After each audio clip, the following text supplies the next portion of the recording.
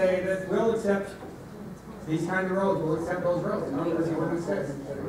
Takes the legislature out of that, to a certain extent, whether it should, whether it's, that's, you know, going to be legal if we really deep down hard is the bigger question, but we're talking about some really deep legal thinking that no one's really going to care about. Until somebody tries it. As soon as you guys try it, somebody's going to care. So, but it's a great question. Anything else? Any other questions? Is everyone clear about what they need to do when they get home? All right. Thanks, everybody.